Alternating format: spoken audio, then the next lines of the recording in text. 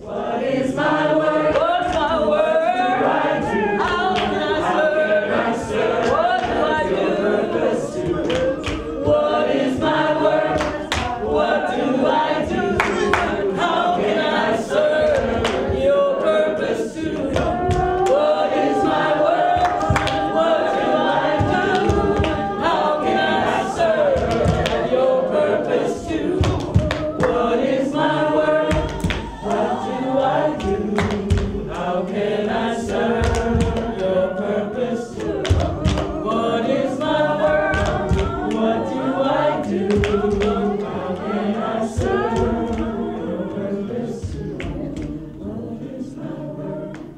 What do I do? How can I serve your purpose? Does anybody want to speak?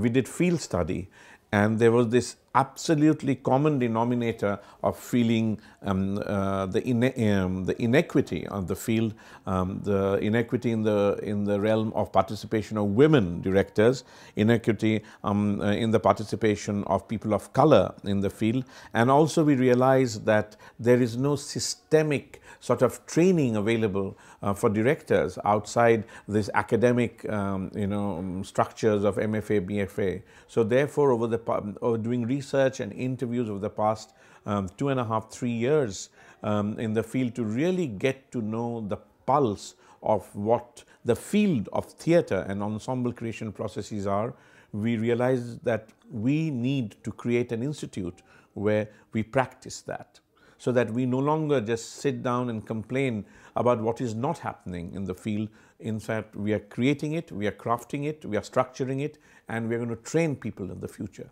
Yes, it's our responsibility to craft this. We are all accountable for this wall. No facilitator is not accountable only, right? We are all accountable. So change, edit, add on. This is us. Definitely, I'm learning from day one. Processes, how different directors work with their groups and with their projects. And I think that I'm very, very interested in how they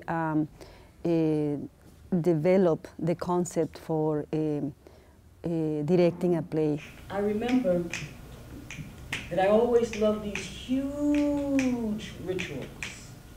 My hero was Barbara Ann Tew, and she used to come into a space and there was drumming and storytelling and audience participation, and all of us got to be there and be in it. Yeah, that's my aesthetic. Allons danser, Colinda. Allons danser, Colinda. Allons danser, Colinda. Allons danser, Colinda. Allons danser, Colinda. Allons danser, Colinda. Allons danser, Colinda. You know, when we create, it gets really serious. It's like we keep it really light, and we get really silly, and we laugh, and we joke. It's really great icebreaker with elderly.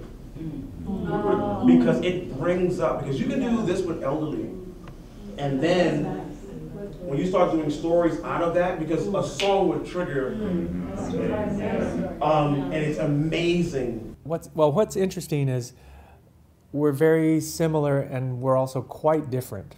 And so listening to people talk about what their emphasis is, what their priorities are in their work, a lot of us are saying kind of the same thing, you know. A lot of the work is, for example, some community-based or about giving voice to the unheard stories, etc. So a lot of us are quite similar in many core values, and yet there's this incredible range and variety of how we manifest that and how we express that. And that's been incredibly enriching to see and experience.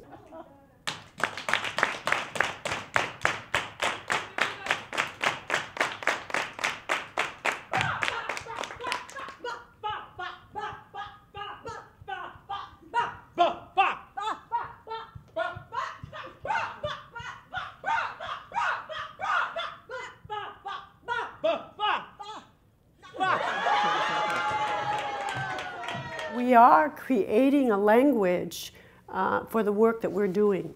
And a curriculum is sort of evolving from just we're walking the road.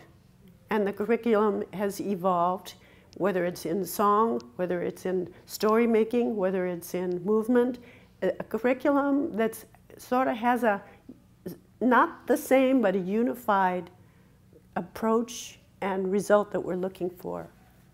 And it is being articulated and needs to be written now. It's time, I think, to be written and maybe codified in a very loose way. Okay, so it's a ritual and ceremony, which we talked about yesterday, and then community organizing, and about the idea that leadership is leadership to be incorporated. So is this a directors and leadership institute? How broad is the scope of the director's role? And all these things that I just talked about. And then we said open to the conversation of global aesthetics, issues, perspectives, and whenever possible clarify, well, I guess just to have those ideas up. Oh, I think those were part of agreements. Yeah, maybe that was part of agreements. Yeah, but it's not a bad thing to keep global aesthetics in mind. Well, the kind of curriculum I think that we've been forming here has been very peer-to-peer based curriculum, acknowledging our own knowledge base and source and ultimately own individual power that we all hold, and accessing that. I think another part of the curriculum have been very, the idea of the intergenerational, building a curriculum that's also practice-based, but embedded in that practice space and aesthetic-based curriculum is this idea of social change being at the core. I mean, we have the word oppressions up there. I don't know why we are not talking about racism. I don't know why the word seems to, we're swirling around it, and it's not anywhere on the paper. And what that says to me is that it still needs to be talked about. Of course, we're here, we were invited here because we're women or people of color, and which is a rare thing and an important thing. The reason why we're here, because we don't often have a space or a place to be recognized for what we do. This is a self-facilitating organic panel in which we are going to invite all the women-identified artists in the room to come be a part of it at any time that you feel inspired. The one thing that I'll bring back to my community and try to put into practice is the starting the process. When I go into rehearsals, normally we sit down and have a read-through of a script, and this completely throws that out the window. It's starting the process in a completely different way, which is starting with the group and finding what the group contributes to, not the script even yet, just to what that sacred space is that we've created here. Starting with physical warm-up, starting with group process and interactive activities that form bonds within the group and create a place for exploration.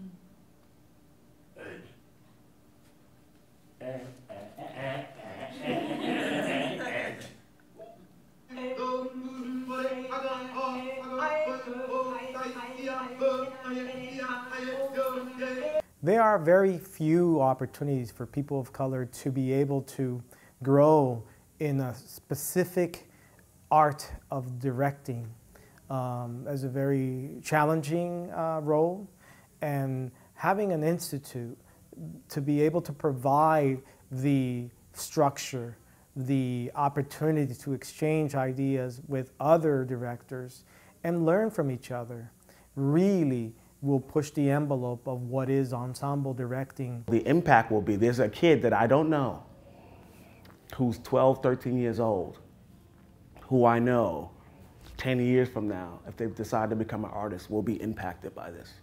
And that's a beautiful thing to know. I know it. All our training has been the legacy of three basic things. One, genocide against the Native Americans. Two, slavery about the African Americans. And three, colonization, which is the history of most of the immigrants in this country, in North America. So once you're in the context of these three, that's the legacy with which all these structures that exist now have been created.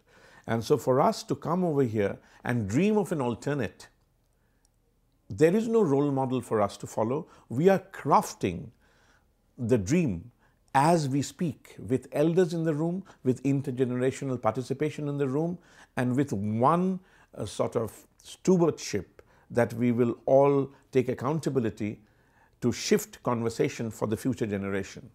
So the surprise was a constant participation, that we can do it. We, people of color and women, can do it. We are no longer going to wait for the mango to ripen. In India, there's an analogy. They say that, if you keep waiting under a mango tree for that particular mango to ripen and fall into your lap, you will keep holding an empty basket all your life. So instead of waiting for that particular mango to ripen, we decided to start tilling the field and plant orchards of mango trees. There's a teaching that's come to me that talks about the sacred tree that stands at the center of the medicine wheel. And I can talk about that the rest of the week, because what we've just discussed and what our intention is what that metaphor is for me. Is that every point on that circle, every person has a perspective that's different than the next one. That we see the sacred tree at the center of the circle differently because we're sitting in a different position around.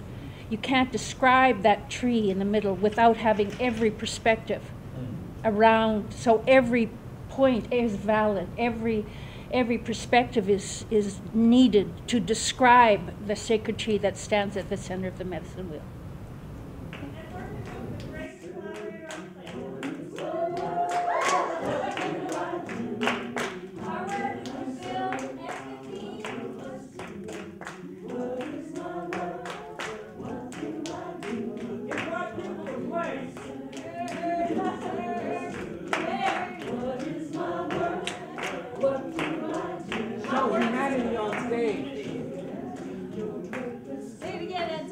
Show humanity on stage.